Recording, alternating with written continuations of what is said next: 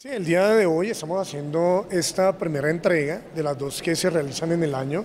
del Fondo de Educación Superior FOES,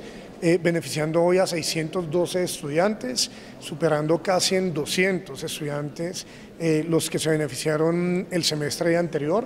estudiantes de diferentes carreras, de diferentes universidades, quienes reciben desde 500.000 pesos hasta un salario mínimo legal por sus buenas notas, por su buen promedio en las diferentes universidades. Este es un trabajo articulado que llevamos a cabo de la mano con el Consejo Municipal y donde se han destinado los recursos para que todos los estudiantes que cumplan con los diferentes requisitos que tiene el FOES puedan acceder a este beneficio. Hablemos de los promedios, alcalde.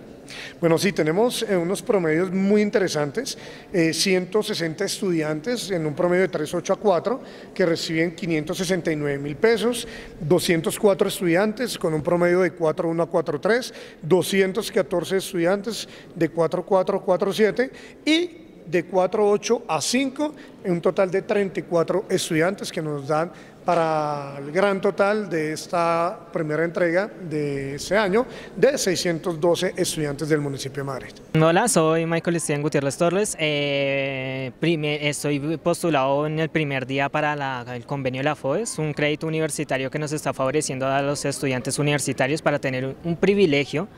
como podemos ver acá la gran hilera de nuestros compañeros, para tener una oportunidad para ser mejores en este pueblo llamado Madrid, Cundinamarca.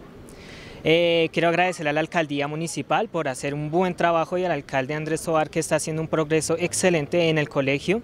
y también a otras instituciones que les está dando grandes beneficios como en construcciones y a diferentes alturas en este municipio, y que les agradecemos de mucho corazón todo su trabajo que están haciendo.